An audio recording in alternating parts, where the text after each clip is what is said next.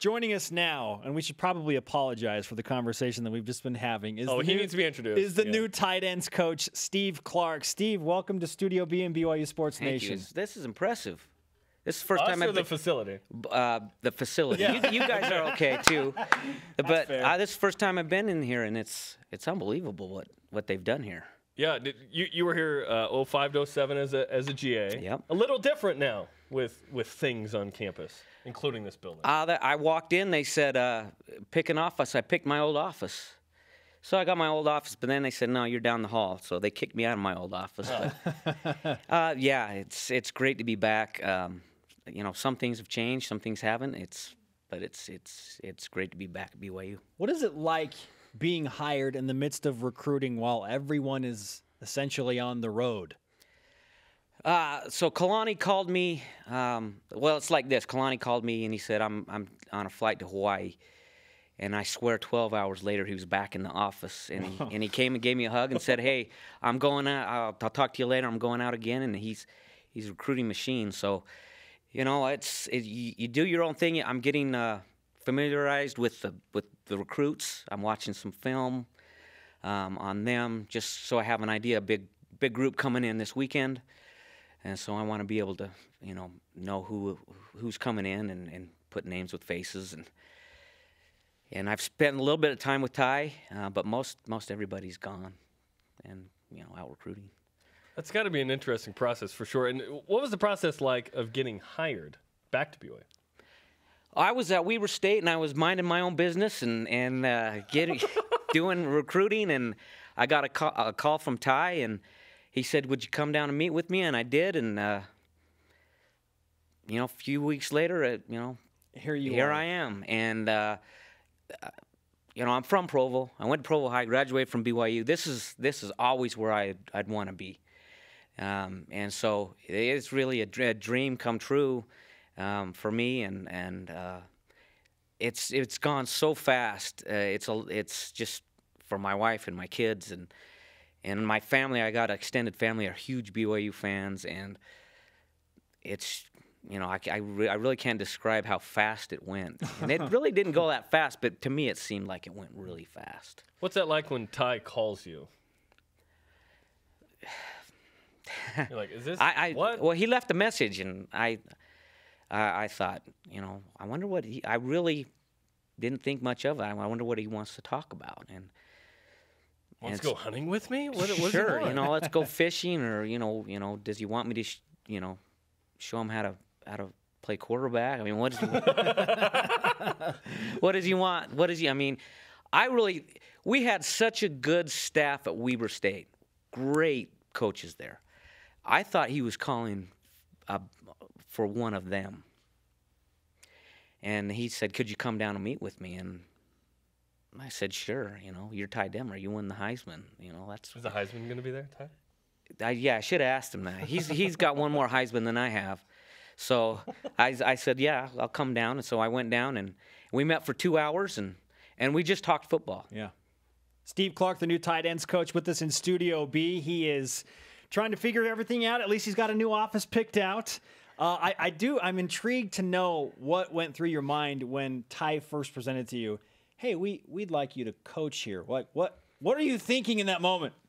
Are you like, yes? Yeah. Yeah, honestly, yeah. So the last 8 years, I've been the offensive coordinator at Southern Utah and Weber State, and I've coached quarterbacks. And I knew that wasn't.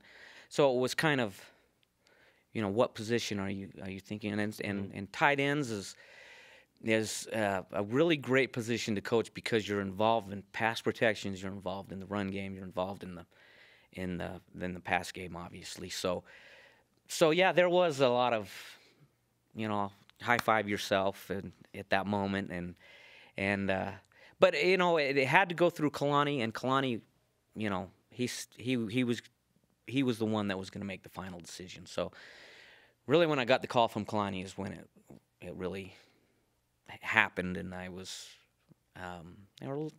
there's some tears shed, and yeah, sure.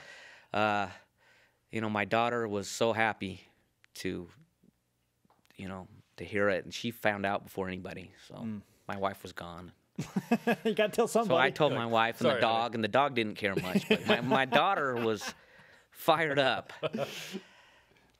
Oh, that's good stuff. When you look at your career and you've made your way through the ranks, and in Utah, and I guess St. Mary's used to have a football team Yeah, and whatnot, right? 1 year. I was there 1 year, one season, and they. I shouldn't say it that way, but I was there one season. They decided to drop football. You were so good. They're like, we can't better this. We got to just say. Gary Scheide coached there back in the day, right? I did not know that. At St. Mary's. He had did some not know crazy that. plaid pants. We'll find that picture. We'll send it to you, and it'll be awesome. What was that? Validating of your coaching career so far to be a part of this staff? Sure. But there's great coaches at every level. There's great coaches at every level, and there was great coaches I worked with. Coach Lamb at Southern Utah, great coach. Coach Hill at Weber State. And that staff, they're great coaches. I don't think you need to get to this level to validate yourself as a great coach. I think you can be a great coach, and there's some of the best coaches, football coaches, are in high school. So it more than anything for me, it's humbling. It's very humbling. So when you look at yourself and you're challenged to assess players and star systems and ratings and all that, what strengths do you bring to the BYU football staff when you are kind of stepping out and looking at what you're going to bring here? Well, the last 8 years that I've been coaching, we didn't care about a star system because we weren't getting any players that were in the star system. We always looked for fit guys tough guys. We wanted tough players. That's the first thing we looked for. They had to be tough-minded, they had to be tough physically, and they had to be willing to fight. And that's what I had to do to survive in this profession, is fight. And pick yourself up when you get knocked down and keep going. And I think that's what I would want to bring to this program, is some toughness, some fight, and then you develop your players, especially here when you're not getting them for 2-3 years. You're recruiting them, and then you're not getting them for a while. You're gonna have to develop these guys. So developing them is as important as anything you do, and the number one thing you do as a college football coach is recruit. So. And we were talking about that in that first segment. Describe the evaluation difference of, okay, there's some people who, for the public, give stars and whatnot, and then there's you guys who actually have to evaluate their entire life and football. Right. Describe maybe the difference on the coaching staff side. Well, for here, it really doesn't matter if the kid's a 4, 5, 8-star recruit. If he can't make it here, it doesn't really matter, and doesn't do any good bringing him here. That process all starts as junior. That's when these kids start getting noticed, is having a great junior year. There's a lot of guys that develop as seniors that aren't in that star system yet because they haven't been found out. So you look at the star system to kind of as a baseline, but it's not everything. And you can't, what's in here and how they fit with you and how they're going to mesh with the other team members, you can't put a star on that. And those are things that are very important to a football program. Now, what they do on the field is, probably the biggest chunk of the recruiting. They've got to be able to play. I don't know how much time you've had to review what BYU has in terms of specific tight ends, or had a chance to talk to Ty about what he wants to do. I know he said he wants to use the tight ends more and kind of go back to the way that BYU used to when he was the quarterback here. But what do you envision for your position group right now, the players in place, and what you want to do offensively? Well, I met some tight ends. I think all of them that are there now very briefly at a workout yesterday. But that was my first day. Ty has talked about using the tight ends. But, the systems that you use, there's the system, but if the tight ends can't produce for the system, it really doesn't matter. The tight ends have their job, too. They've got to make themselves valuable in what's going on, and they've got to make themselves fit into the system. And tight ends are good to use because, you can keep people in base personnels with using your tight ends, but yet still throw the ball effectively. And so you're getting a mismatch on a linebacker or on a safety. You know, safety, you're using your size, and linebacker, you're using your speed. So you want to be able to use those tight ends. But, you know, as soon as recruiting gets all done, we'll get together as a staff and we'll figure out, you know, what we want to do, the direction we go. But the talks I've had with Ty so far, yes, he wants to use the tight end. Do you feel some positive pressure given the history of the tight end position at BYU? Absolutely, yeah. And so when I was the time I was at BYU in 05, 6, and 7, there was Harleen. Harleen was, you know, a great tight end. Then Pitta was there. Yeah, that's a pretty good run. And George. And those guys were all right. They're okay. I mean, and they were great. And I think Pitta was even a walk-on. So you talk about the star system. There's a guy that's Chad in the Lewis NFL. was a walk-on. Chad Lewis was and a walk-on. so was Dennis Pitt. So two of the greatest tight ends. There you go. And I've had a lot of. I spent about an hour with Chad Lewis the other day talking tight ends and you know his take on the tight ends and what we have coming back. So it's a good problem to have. You want to have that pressure. You want to have great players. You want to have to produce for the team. So I look forward to it. Steve Clark, the new tight ends coach at BYU, with us in Studio B on BYU Sports Nation. When you look at that schedule next year, it's like, hey, come be the tight ends coach, and oh, by the way, we're playing Arizona and Michigan State and Mississippi State and West Virginia.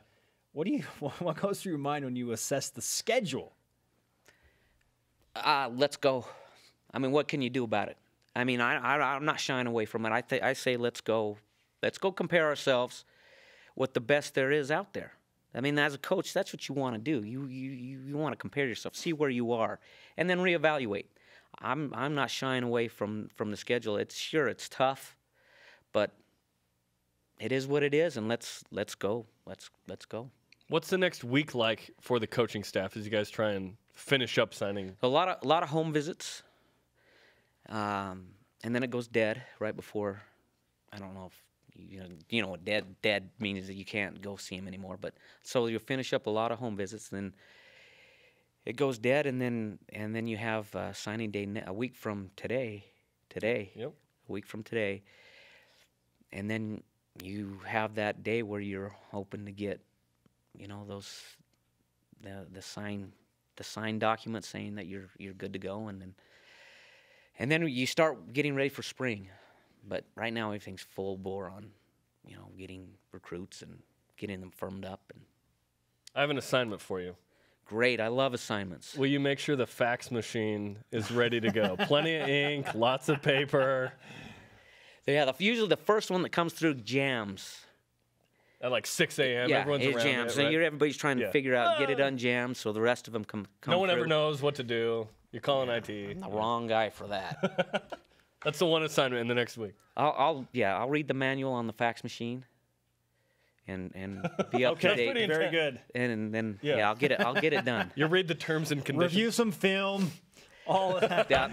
Anything else you guys need? You need any other assignments? Fax machine's good. We need you to sign our stretch Y flag. Give us your autograph. I if can you do don't that. mind. Absolutely. Okay. You're Herbie Hancock.